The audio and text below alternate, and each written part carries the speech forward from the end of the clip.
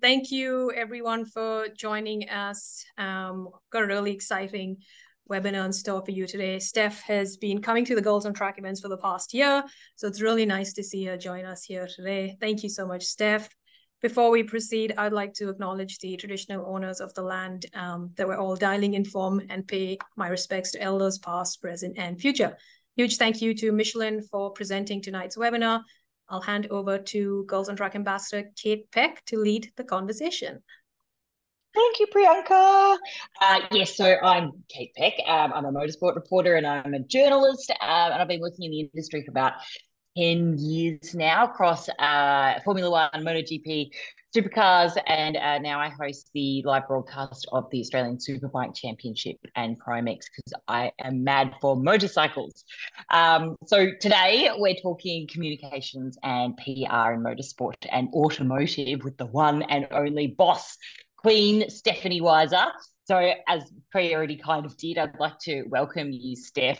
Say a huge thank you for being here with us today. We've had so many people register, best numbers ever. So we've decided that you are hot property. Steph, your face might be quite familiar to some of our viewers because you have been such a big supporter of the Girls on Track program, attending so many of our events and sharing your insights and knowledge with the girls during our networking events. And we often talk about this with the Girls on Track girls, that no two stories are the same. Getting a role in motorsport is very different for everybody, and Steph's story is no different. Steph was born in Germany, studied in Germany, and then moved to Australia for further education and a career.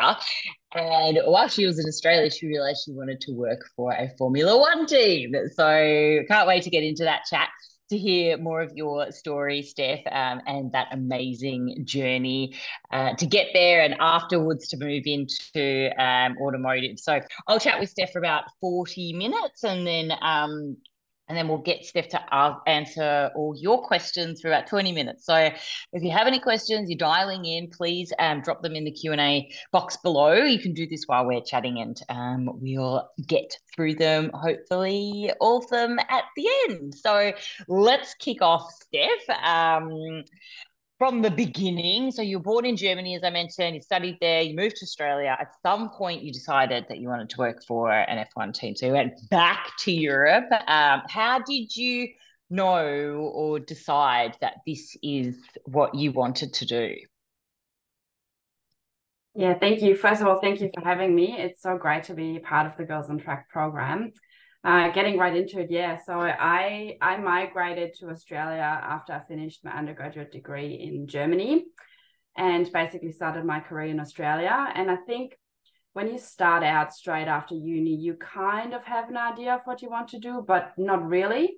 And so it just so happened that my first job right out of uni, I started working in communications for the state government here in Victoria. And after that, I joined a marketing team at RMIT University. And so I had a really good manager back then who was very focused on career potential and career development. And one day she asked me the classic question, you know, where do you see yourself in 5 years from now and also 10 years from now? And I guess kind of prompted a thinking process for me. And being very green and very honest, I told her that one day maybe I'll gain enough experience to work in Formula One, maybe in, 10, 15 years when I've got lots of experience. And so this was around 2009, 2010. And even before moving to Australia, I was, always following Formula One. My mum was a huge Michael Schumacher fan, so I grew up watching the races with her every Sunday. And later on, Sebastian Vettel came into Formula One, and my whole family basically follows him because his hometown is the town right next to where my aunt and uncle live. So we're all really big supporters of Seb. And in the German media, of course, you read lots about the German drivers, but also back then the media was featuring Sebastian's press officer quite prominently, Britta Röske. And so I had read about her and what she does and what her role is supporting Seb.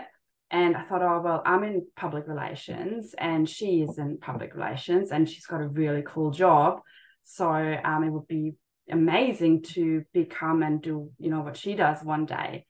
And so, yeah, I found myself having moved all across the globe to a country that probably couldn't be possibly further away from where all the Formula One action is, which is obviously Europe, except maybe New Zealand is a bit further away. But I think, when you're in your early 20s or even in high school and you're trying to think about selecting the right subjects to get into a certain university degree, it's just really difficult to really know what you want. Sometimes you just have to get started somewhere in order to figure it out. So I knew I loved my profession and then sort of formulated that goal once I've started working. And what did you study, Steph? I studied corporate communications and public relations.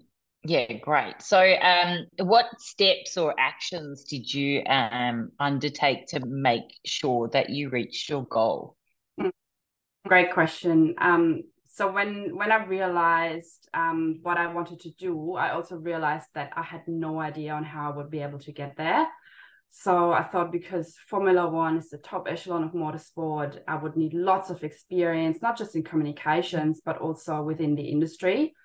And then you quickly get this chicken and egg situation, who will give you experience when you haven't got any industry experience. And this came up again in my career development conversation with my manager at RMIT. And she suggested, why don't you volunteer? So I researched several options and pretty quickly came across the officiating options at Motorsport Australia. And so my husband and I signed up and became motorsport officials, first at smaller race meetings and then at a few V8 supercar races. And, in the end, even I even managed to get into a session as a pit lane marshal at Albert Park for Formula One. And I thought, this is pretty cool, because a year before I was in the Fangio stand opposite the pits looking across and I'm like, one day I want to be behind the fence. And there I sort of was behind the fence. But yeah, it's not quite a career, obviously, but, I made progress towards it, I guess. And even getting to that point as a marshal takes quite a bit of resilience. So when my husband and I first started officiating, it was all but glamorous. You really know you're passionate about something when you stood in pit lane at Phillip Island with an icy southerly blasting through. I'm sure anyone that was at MotoGP last weekend knows exactly what I'm talking about. Yeah. So yeah, you're not just there for, the V8 races, you're there all day supporting all sorts of race categories. And I guess another thing also that differentiated the experience a little bit for the both of us was that I was a woman. And because not many women were officiating back then, I could pretty much express my interest in certain volunteering positions and would quite easily be put in those positions. Whereas my husband, he found himself sitting in a tent at the back of Sandown for like an entire weekend measuring sound or noise levels, right? So he was not that amused while I was in pit lane getting all the action. But I'm super, super grateful for his support, because ultimately, that gave me the experience to put something on my CV in connection to the industry. And I guess that shows love, right? And after all the support that my manager at RMIT gave me as well, in sort of even getting there, she also helped me in writing a glowing review for me to be able to take the next step in my career. So I had looked for opportunities to also work-wise move into the right direction, and found an agency that was doing lots of work with automotive clients and motorsport clients. And I interviewed with them, but I actually wasn't successful in getting the role that I applied for.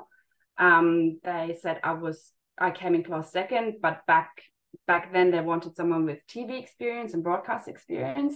So that's who they hired. And I said, but you really were close second, so stay in touch with us. And maybe if you in a few months we'll have something for you. And so that's what I did. I stayed in touch, and a few months later actually joined the agency. So which is nice to be able to also professionally move in the right direction. So yeah, I volunteered, I moved my career in the right direction. And I think a crucial part of what I did to work towards my goal was networking. So naturally being interested in Formula One, so following all the races and sessions, I jumped on Twitter to also stay close to the action, so not just watching TV. We only had free to air, so you get what's happening in the session, but jumping on Twitter, you then can follow the teams that were live tweeting, you can follow journalists, some of the drivers were on there as well.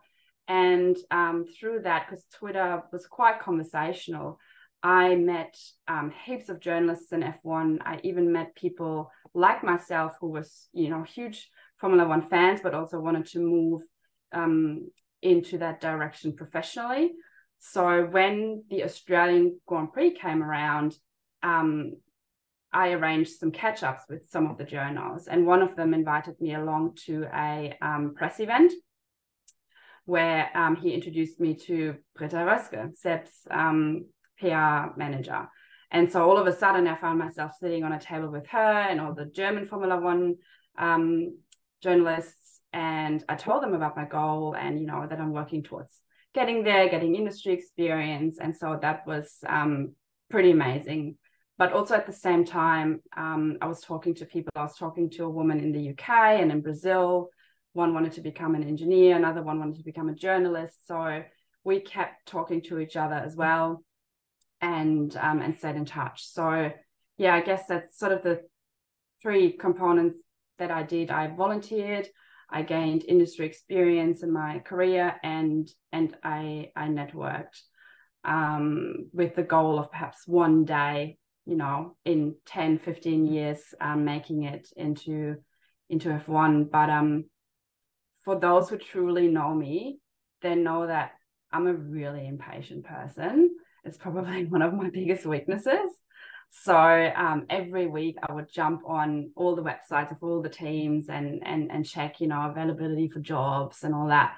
And I was like, literally, I was so impatient that I actually sent expressions of interest to my top 5 teams, because I thought, well, I can either let them know that I'm interested in working in F1, and maybe they say, hey, come join us, or maybe they say nothing and I'll just continue doing what I'm doing, right? Nothing changes. But if I don't try, then nothing will happen anyway. So I never heard back from any of those teams. But I did eventually see a job opening at the Sauber F1 team for a communications role, and had done a bit of research as to who was in the role previously, and I knew that that person was there for quite a long time. So again, I thought, even if I don't have enough experience, I might as well give it a shot, because what's the worst that can happen? They say no and nothing changes, and I continue to work towards my goal. But yeah, it turned out that I was the right fit for the role, and that's how I ended up in F1. So it was quite a quick journey then, almost. You only had one role. Yeah, you had one role in kind of in between, and then you just got on the hustle. Yeah, just went hard. It happened way quicker. So in between, yeah. So was it only a couple of years or so? Maybe 2 years? Yeah, it was about 2 years. Yeah. Yeah, wow. That's amazing. It's so cool to hear that story of using so much initiative there and really thinking outside of the square by going on Twitter and just expressions of interest. Like, that's great. Just bringing it back to volunteering and officiating, because it's something that we really encourage the Girls on Track girls to get into. Approach your local club. Everybody needs volunteers. Most of them are volunteers, and they all need officials. It's a really great way to learn more about racing and and network, as you said. In terms of your volunteering and officiating and your resume, do you think that it did help to have it on your resume? Was it received well in the interview process? Do you think it gave you a leg up? Yes, I think it certainly did. I think volunteering, it definitely gives an insight into the sport, because you learn a lot about the rules and regulations, all the ins and outs that as a spectator, not necessarily everyone is aware of or even would be interested in. You also find yourself at the executing end of enforcing those rules. So whether you're flag marshal or you're in pit lane measuring speed, or you're in scrutineering, measuring certain things in the car, making sure they're sort of sticking to the rule book, it inevitably not only gives you insight, but also solid knowledge as well. And as I mentioned before, I think it tests your passion. Not all officiating jobs are glamorous, especially if the weather is bad. Some are, but most aren't. So you will find out pretty quickly how badly you really want to work in motorsport. It's not for everyone, but you don't know it until you're in it.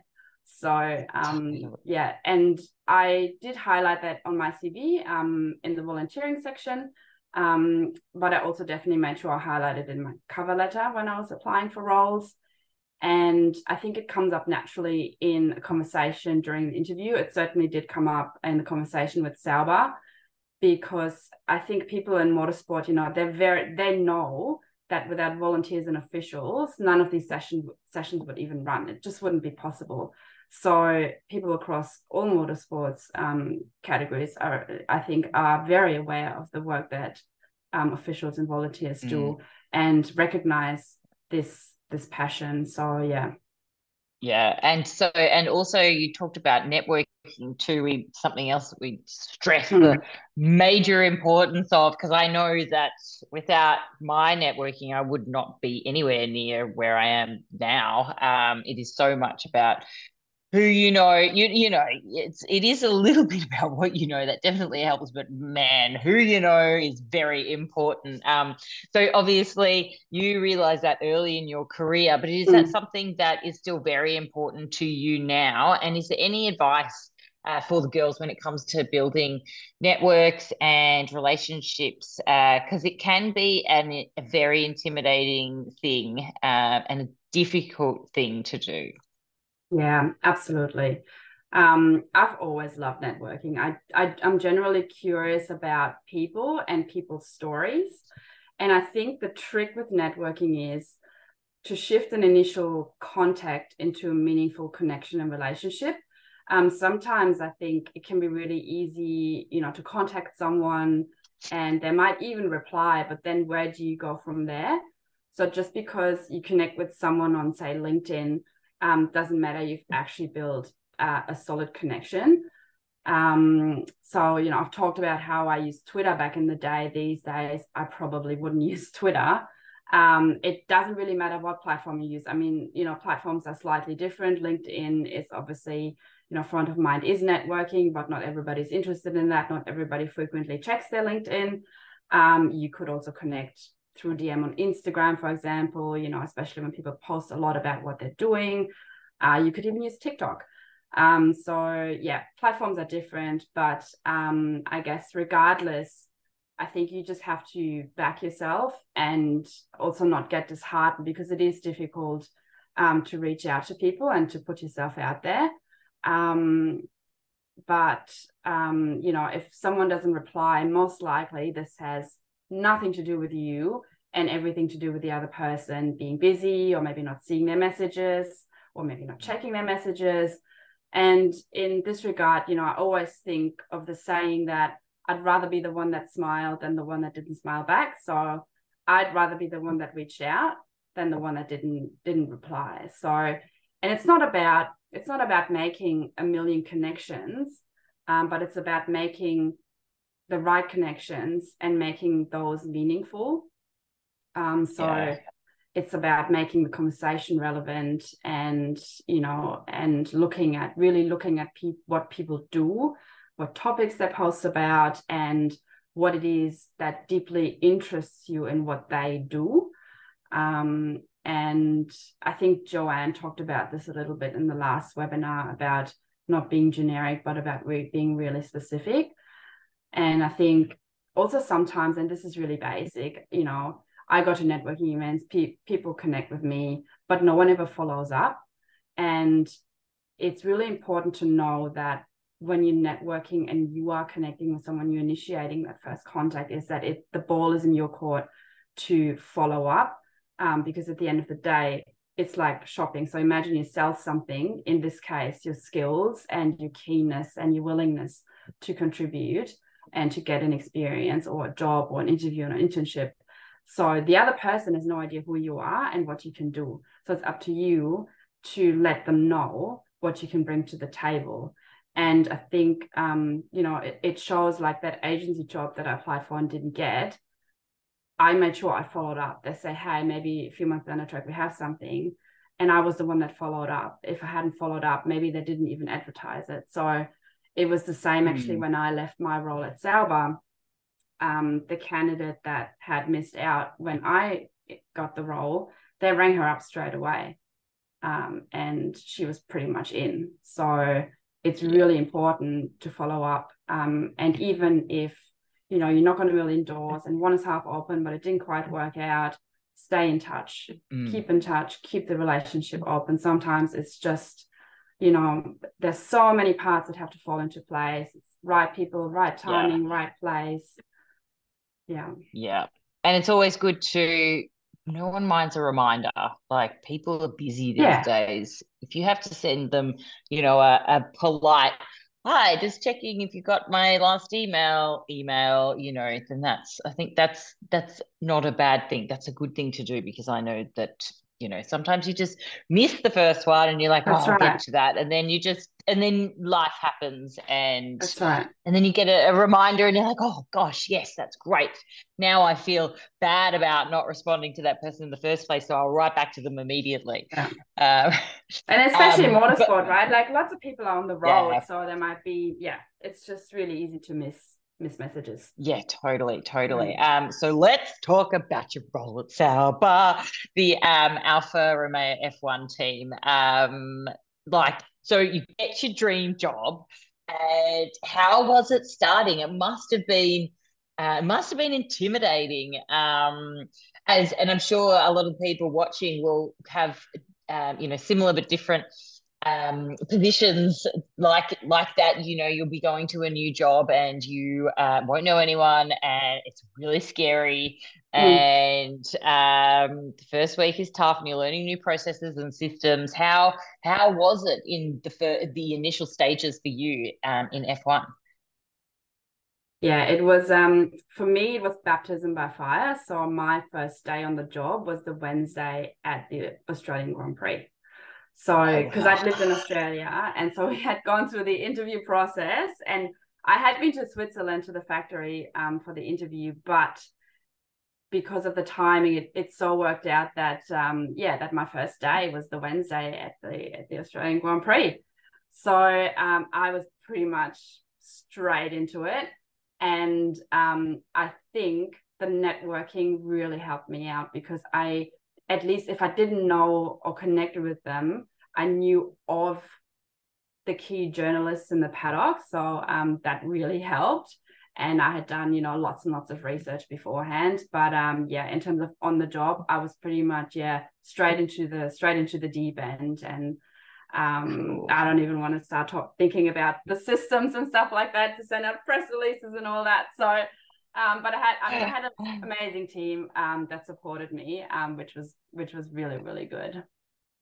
What did the role entail? And I guess, what is somebody, say, any of our viewers watching that might wonder what kind of a PR entry level role kind of entails as well?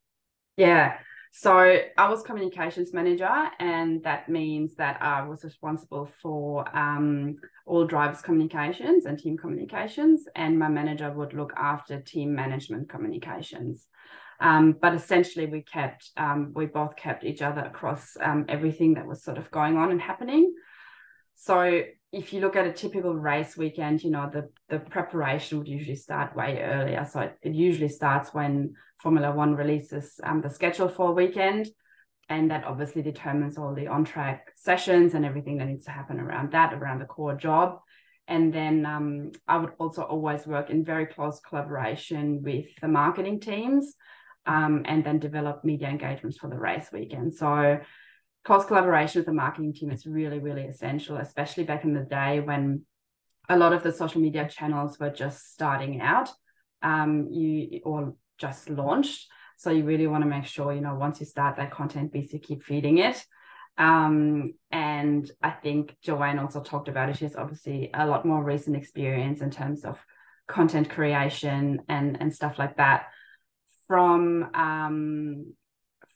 a PR perspective, yeah, you would basically be planning the weekend, planning the media roundtables, one-on-one interviews, and then once you hit the ground, usually on the first day, the team would get together with the drivers and management, and we would brief everybody on what's been happening in the media, what are the hot topics, what is everybody talking about, what do we want to talk about as a team, whether we have any major announcements, what we don't want to talk about as a team, what the controversies could be that could be brought up in interviews, basically, yeah, just preparations. And then the schedule that you have planned sort of rolls out over the weekend. But most importantly, you also deal with everything that is unexpected. So that's where the juice is, right? That's why we love the sport, is when the unexpected happens. And one thing is for sure, it will happen. And then you have, from a communications perspective, the world media right on your doorstep, right? So it's all about being agile and managing that as well. So in a nutshell, basically every race, every test, in between races, you'd be at the factory, planning ahead for the next event. And so basically managing what's planned, but more importantly, also managing what's unplanned from a communications perspective. Wow. And would you travel with a team everywhere? Yes. Yeah. How cool. So you live in a rock star lifestyle. It was a little bit. It's a traveling circus. That's what it is. Big motorsport bubble in F1. Yeah. And putting out lots of fires, I would imagine. Was it a little bit stressful? Oh, yeah. Sometimes it can be really stressful. And I think, you know, in any motorsport comms role, it can get really real in motorsport sometimes, especially when there's accidents. Because it's, you know, it's people involved at the end of the day. So yeah, definitely. Yeah. And then you well, first of all, why did you leave Formula One? It's everybody's dream gig. Yeah. Well, it was a personal decision. It was a life decision. So I'm originally from Germany, as you know, and so for me it was quite easily to, you know, go over, live in Switzerland, in Hinwil, no problems. But my partner and I, back then, we were not married, and he's not European. So there was a bit of, a bit of difficulty getting him a permanent visa, and that sort of kept dragging on. And then I was ultimately faced with making a decision, and I chose to come back to Australia. I had been living in Australia for 4 years already. I loved the lifestyle. And so I chose to come back to Australia. Great. Well, we're so happy that you did, because now we've got you. And so you moved back to Oz to work with Porsche Cars Australia as a public relations manager. So what did that entail, and how did that role come about for you? Is that something you organised while you were overseas? I mean, you're probably pretty close to headquarters at some stages while you were over there. So, how did that come about? Yeah. So I joined Porsche as PR manager on my return to Australia. It came about through just having conversations. So obviously people in the team knew I was leaving, they knew I was going back to Australia. And there was a few conversations of people introducing me to people over here and having conversations in Australia. And then at the end of the day, it was talking to the right people, and also timing that the role was actually available. I had literally just landed, and a comms role was available at Porsche, so I applied. And that was, I guess, compared to Formula One, it was a big focus shift. It was more of a product focused role. So think about when a new car comes to market, all the PR around that, that you see, all the reviews, the actual press launch and all that. And in addition to that, Porsche also has extensive shared and owned media channels. So all the socials, the Porsche newsroom, the brand actually creates the content. And I think when you have such an aspirational brand and one of the most luxurious sports car brands in the world, it extends beyond just product releases. So you basically become a custodian of the brand and everything that you do. Yeah, great. And and the role, was it really busy? Did it surprise you? Was there a lot to learn when you made that shift to automotive? Yeah, it was definitely a busy role. And I was keen to learn because I guess coming from Formula One, where things can get quite technical, and motorsport rules and regulations, I wanted to know exactly how the ins and outs of all the cars, like especially a new car, why it's better, why it's good. And Porsche is also, as a sports car brand, quite detailed in the engineering piece. So you naturally become a subject matter expert as a PR person. And it was phenomenal in terms of, being able to join a brand essentially again that I grew up with. Porsche is a big employer in Germany, and I think we have AFR best places to work in Australia, and it's sort of Porsche is sort of that top ranked employer, and to be able to join a brand like that in the place that I chose to live, which is on the other side of the world, was pretty nice. Yeah, you've really nailed it, haven't you, Steph? You've ticked a lot of career boxes, I reckon, in a pretty short time. You've got some good luck. You hopefully rub off onto everybody watching this. So we often tell the girls that motorsport is great, but you can and you should often look beyond it to automotive as an option, working with OEMs such as Porsche, Ford, Ferrari. I mean, a lot of these manufacturers are involved in motorsport. So you found yourself working in both motorsport and automotive. Just quickly tell us a little bit about the roles that are available that you see popping up that might be relevant to our audience. Yeah, I think there's still plenty of opportunities in the automotive industry in Australia. So Australia is one of the most competitive car markets in the world in terms of how many brands are represented in market. And if you broaden that from OEMs to suppliers, then it extends again in the wider automotive industry. And of course, this doesn't just go for comms roles, but for all sorts of roles. And I sometimes think that Australians underestimate the opportunity of being so far away. I think that you can actually turn that into an advantage because Australia is so far away. You can really make your skills and your expertise that you hone here, you can really make that shine if you want to go and also succeed overseas. I think one of the deciding factors that I got the job at Sauber, which was, you mentioned it was actually, I reached my goal quite quickly. But the reason behind that was that I'm a German native speaker and that I had lived in an English-speaking country for 4 years. And I had experience and showed that passion for motorsport through the volunteering and the agency work that I did. So Sauber published press releases in German and English. And so I perfectly fit that comms need that they needed. And against all the odds, 10-year plan that I had. So think about these unique traits that you may have, and the skills and the experience that you may have. So if you speak Italian, that's probably an advantage if you want to work for Ferrari.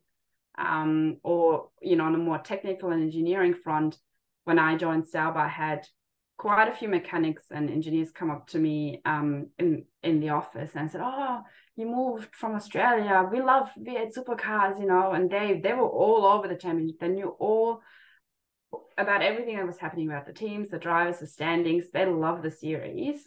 So don't underestimate being from Australia. The world knows we have good motorsport here. And it might seem far away, but it might actually just give you the competitive advantage and the competitive edge that you need. Yeah, offering something different, because I guess what we do have down here is very unique to anywhere else in the Absolutely. world. Yeah. So now you've moved on to a new challenge, an opportunity as a corporate affairs lead with car sales. So what does that role entail, and what does your day-to-day kind of look like? Yeah, after 8 years with Porsche, I thought it was time for a bit of a new challenge and perhaps also an industry change. So although car is obviously front and center in the name car sales, essentially it's a tech company, it's a marketplace. And the past 14 months have been really fun to get to know not only new industry, but also new company and company culture. And again, my day-to-day has shifted, the focus has shifted quite a bit, again, from what was very product and consumer focused at Porsche to now more corporate and strategic communications. And corporate comms or corporate affairs can sometimes be a bit ambiguous and mean slightly different things in different organizations. But essentially, in my role at Car Sales, I basically look after any group communications that are not related to consumer. And that includes also topics like sustainability and employer brand. And certainly for an ASX listed company, there's plenty to do in the corporate space. And what not many people in Australia realize is actually that Car Sales as a group has also businesses in other countries. So there's sort of a global component in my role as well, which is a lot of fun. Yeah, wow. So you've really touched on, almost three different industries there, like motorsport, automotive, but also tech. And you're still able to keep, connected with cars. So yeah, that just shows the level of opportunity. There's so you really think outside the square there. And just finally, for someone looking to follow in your footsteps, which would be quite difficult, I would imagine, but working in PR and communications in motorsport or automotive, what advice do you have for them? Yeah, I think, believe in yourself and keep chipping away at your dream. If you look at my CV, and you now know the background, you know that, I didn't always make it on the first attempt. I had plenty of fails in there. It all happened really fast in the end, but you don't always succeed at the first go that you're having. So believe in yourself and keep chipping away at your dream, because no one else is going to do it for you. I was like a dog with a bone, right? So build your network, use your network. When, I would have loved to have a program like Girls on Track. Definitely network with your peers. I said I was in touch with women in the UK and Brazil, and we'd shared each other along. And one of the sweetest moments, actually, probably of my career, was when one day I had organized a one-on-one interview for one of our drivers, and the journalist that came in for motorsport.com.au was the woman that I was talking to in the UK. So she initially paid her own way to as many Grand Prix as possible and just started writing a blog, and eventually made it as a journalist. And so when we met to have that interview, both on different sides of the table, me as a PR, she as a journalist, we just we looked at each other and we knew we did it, and we did it together because we were supporting each other. So definitely value your peer network as well. And as hard, as it sometimes is, don't let yourself down if at first you don't succeed. Just go back to the drawing board, work harder. And I believe that if you really, really want something and you really want to get there, if you work hard enough, in the end, you'll get there and you'll succeed. Agreed. Just persevere and just have plan A. Yeah. No plan B to go to. Excellent. Well, that is us wrapped up for our little Q&A, Steph. So much information in there. It's just fascinating to hear your background. Now we're going to hear from the crowd. Priyanka, do you want to kick off with questions, or do you want is there any particular ones that you'd like to start with? I'm just having a look at them right now. Yeah, we can go one each. It's always fun like that. Yep. Cool. Just pointing out what Steph just said about the friendships. At the MotoGP on the weekend, there were 5 girls that came through the Girls on Track Australian Grand Prix event that were working there. And Fantastic. it was incredible to just see them because they sent me a few pictures. It was just really wholesome to see them, now budding up and working in moto. Kate was really happy because it was bikes. Mm-hmm. All right, we'll take the first question from Tali. Tali's been a part of the program for the last 1.5 years. And her question is, what would you say are some of the necessary skills one would need to have in a motorsport comms and PR role? Definitely your writing skills are quite essential. Although, these days, obviously, there's AI up and coming and ChatGPT, but at the end of the day, quality control is really important, right?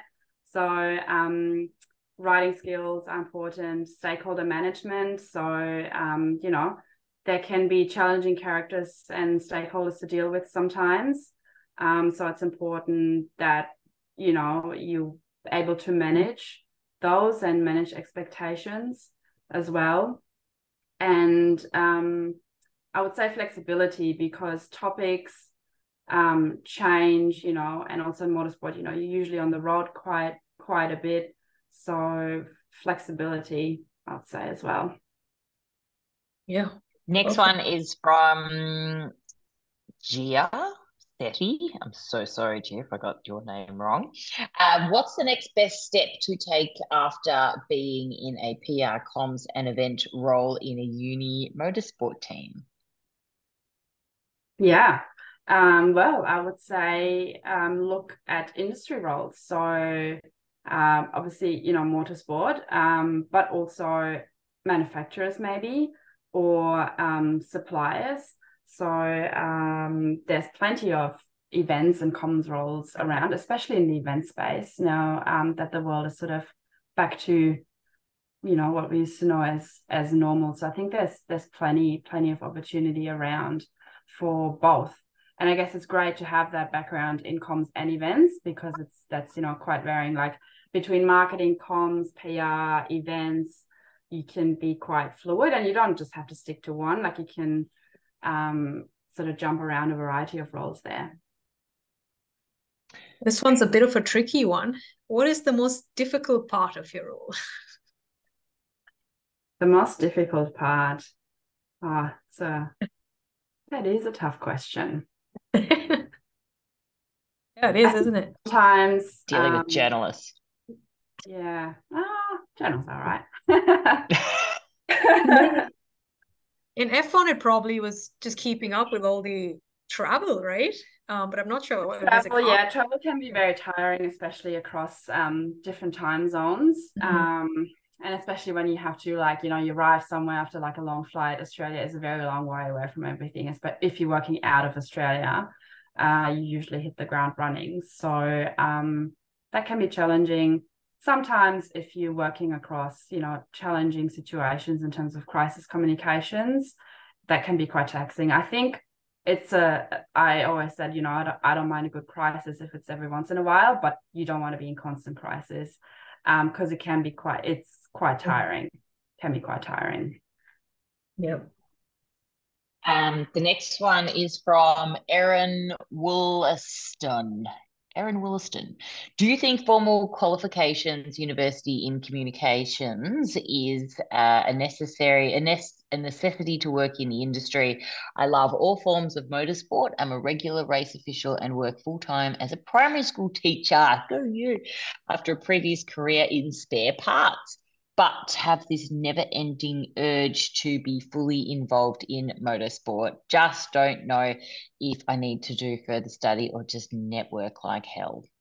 I think the way sort of jobs evolve these days, it depends on what you want to do, right? Like if you want to be an engineer, then probably going to uni is a good idea. But if it's soft skills like comms, or even in the HR department maybe, sometimes just go for it. Try, and if you're already volunteering and you've got that connection and that passion, showcase that on your CV, and just try applying for roles. I've seen it in several roles. This is now in tech, more so, where people come in and they try like a junior role and they really like it, and then they go back to uni to hone their skills and get the qualifications and then come back qualified. So I think, if you get started, especially in entry-level roles, you try out, you really love it, you can always go back and get that formal qualification or run it parallel as well. Yeah, sometimes you can even get your work to pay for it if Yes, necessary. But I reckon just network like hell, get in there, and then work the rest out. All right. I think you've touched on this, but maybe there's something you want to add. How did you arrange meetings with press contacts at OzGP? Yeah, I was basically in touch with these people throughout the entire previous season and just chatting with them. And it happened so they knew that I was in Australia and they were coming to the Australian Grand Prix. So that sort of formed naturally that we would catch up in person, because we'd known each other for quite some time before that. But just speaking about that, like even through our events, we say use LinkedIn, That's right. It's such a great resource. And like you've touched upon, sometimes people might not respond to you in a day or two or a week, but send that reminder and keep persisting. You don't need to be annoying and aggressive. It's just a gentle reminder. I'm still here. We've kept in touch for the past 1 year. And I think, Nadine introduced us. And now here we are today. That's right. I think it's kind of in the same vein. It's from Crystal Fakri. Amazing session. Just wanted to start by saying thank you. My name is Christelle, and I've got a question about how to get into F1 and networking. I work in PR for an automotive company in Australia, and I'm heading to Abu Dhabi soon for the GP, and I'd love to network while I'm there. Any tips on where to start? I've sent some emails and connected with some comms directors, managers on LinkedIn, but I feel I could be doing more. I've also been looking into volunteering next year, so I'm glad that's a good start too. Yeah, definitely. That's great that you've already, started connecting with people, and I think that's definitely the right way to go. And if you're following, specific people, see whether they are posting stuff, like current stuff that they're up to on LinkedIn or even on their Insta, if it's not a private account, or TikTok, and take this content and pick up on it and say, oh, this was cool. I would love to, meet you and pick your brain on this, or, and then, hopefully it will happen from there. This is a great question. You've touched upon this again, but let's just go back. Is location Australia an issue or disadvantage when applying for international roles? Are there any workarounds or ways to promote ourselves to help this? I definitely don't think it's a disadvantage. I think you can turn it into an advantage. Especially when you look at Formula One. I mean, the teams are so international. People from all over the world work in a team. There's all sorts of nationalities. So, you could be asking the same questions if we were sitting in Brazil, or somewhere over, on the other side of the world. So, and I think, in Australia, we are a big country by size, but by population, we're not. So I do believe that if you play your cards right in terms of getting that experience in your career or in the volunteering, that can really shine on your CV to make you stand out. Yeah, 100%. And you've done it, and there are others who've done it. So it's not impossible. And like you said, if you have that goal and you push towards that goal and you don't give up, the world's, your oyster. Another one from Nikki. Are there any mistakes you see comms professionals or graduates make? Oh, we all make mistakes, I think. No one is immune to mistakes. I think sometimes I see people give up too early. That if they had just hung on a little bit longer or persisted a little bit longer, they would have actually reached their goal. I've seen that a few times, and it's a shame because these people had really great potential and they're really great people with really good skills.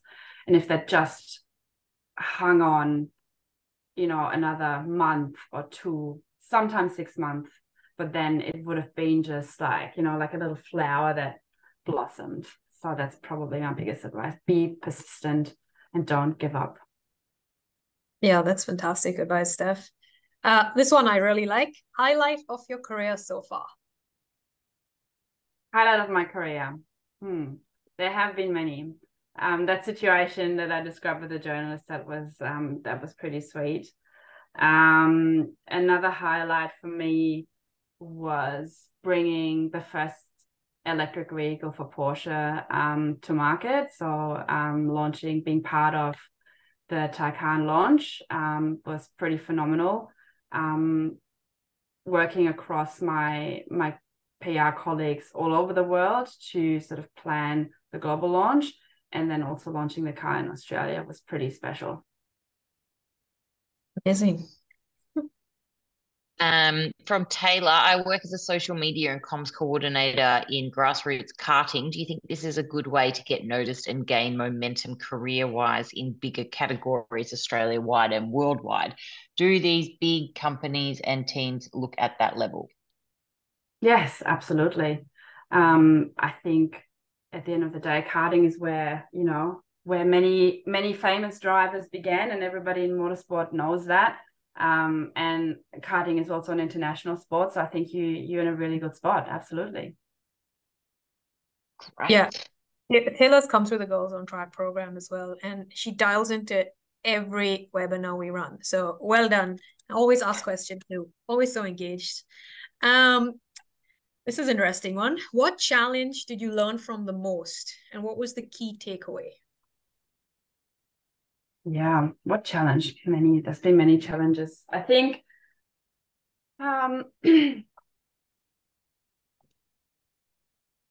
think sometimes you can get so caught up in your sort of daily work life, and I don't know if this is probably applies more broadly for anyone in the workspace, is that you might have a really difficult or challenging day or problem at work, and at the end of the day you're like just really tired and run down and don't feel so good. But putting things into perspective always helps, I feel. So making sure that you see the bigger picture of what's going on in the world compared to what you do, and the challenge that you've been facing. So I think having done a lot of crisis communications in the roles that I've been in, as long as everybody's alive, life's pretty good. So perspective definitely helps going through challenges. From Erin, do you think age is a factor in entering motorsport as PR or comms? I'm 45, but I am ready for a change in career. I don't think age is a factor. I think these days, so many people change careers and switch it up. So I think it's actually pretty difficult to come across someone that has been in a career for decades on end anymore. I think, the world has changed a little bit. We all live, faster lives, more informed lives. And I think that applies to careers as well. So even, if you look at me, motorsport, automotive, now tech, it's a nice industry, but at the end of the day, you're looking for new challenges. And I think that's absolutely understandable. And I think it probably also makes you better in whatever new thing you take on, because you're bringing a whole different skill set from what you did before. Yeah. What a great answer. I love that. I love how we're throwing these curveballs at you and you're so calm and composed. These aren't anything like the crisis that she's dealt with before. So we need to go harder. That's actually true. How did you reset after a race speed that didn't quite go to plan or a crisis? I would think it's sailing, but I don't think you can sail everywhere you travel. No, oh my God. I wish I knew sailing back then.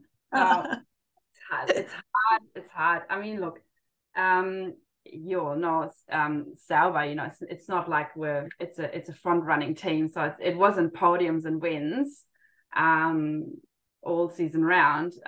Definitely not. So it's challenging because everyone that works in the team is so passionate about it, and everyone works so hard and goes full tilt to do their best work, to put everything into, put the driver and the car in the best possible position finishing a race. And when it doesn't go your way, it's hard and people get frustrated. But at the end of the day, you work as a team and you share that, and you transform that into looking forward to the next race, and then take that sort of transformed energy into what you're doing next. Yeah, well, I think I'd hide under the blanket for days. I don't think you. Yeah, just crawl under the table. Oh. There's always a next race after the race. That's true. Exactly. There's always another race. So Pri, I reckon we will wrap it. Do you want to do one more? We've got 2 minutes. Oh, sure. Let's. You can pick one. Oh, this is good. Good. Oh, thank you. When is the right time to start reaching out to motorsport potential employers, etc.? Do they want to hear from second, third year uni students or recent graduates?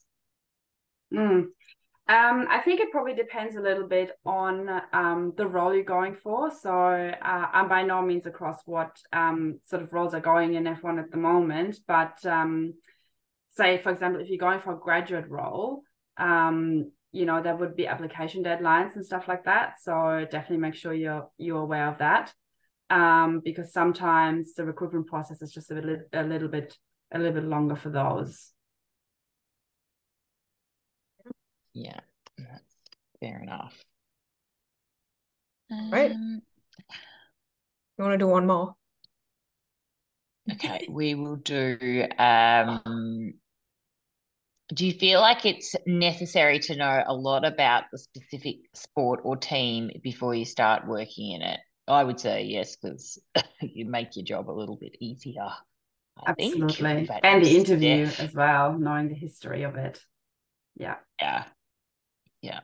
Get that prep and research done so you've got something to connect with them and to talk about and to impress them with your knowledge, your lengthy knowledge of their team or whatever the organization is. 100%. We're at 8 o'clock, Pri? Yeah, I think we're good. Wrap up. Well, let's say the biggest thank you to Steph for giving her time. Busy lady. Super cool to have you on, Steph. I hope I know everybody watching is going to get so much from this webinar. You really are a fascinating person, so I can't wait to catch up with you at the next Girls on Track event or whatever it is that we connect at. For those listening, the Girls on Track Pathways events, which are for 15 to 22-year-olds, they provide the opportunity to meet not just the Girls on Track team, but also professionals in the industry, just like Steph, who want to support more women in the motorsport and automotive industry, because we're all here to see each other succeed. Thank you so much for dialing in tonight. If you want any more information on the Girls on Track programs, get in touch with Priyanka at girlsontrack@motorsport.org.au. We have one more Pathways event for this year. It's around the corner, the Adelaide 500. So we're planning 2024 Girls on Track and the career development and mentoring event, which is held at F1 down in Melbourne, has commenced. So I highly recommend that you all put in your applications for this, because the event is bonkers good, and there's going to be lots of applications coming through. And we will let you know when that information is out, so that you can get those applications in. Thank you for having me. And any final words, Steph? Thanks a lot for having me on. I hope I was able to provide some insight and some great tips, and I can't wait to see what you guys all get up to, and I can't wait to follow your careers and seeing your dreams come true. So good. Excellent. Thank you so Thank much, you, Steph. Priyanka, for facilitating this marvelous chat, and we'll catch you legends later. Thanks, Steph. Thank you, Thanks everyone. for having me. Bye.